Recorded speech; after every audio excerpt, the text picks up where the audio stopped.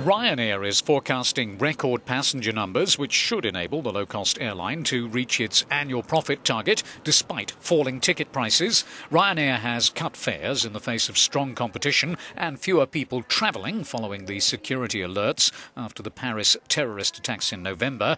It plans to use savings from lower fuel costs to reduce its fares further. The airline says that its forecast of 8% more travellers for this year is heavily dependent on a strong Easter and the presumption there'll be no major militant attacks in Europe.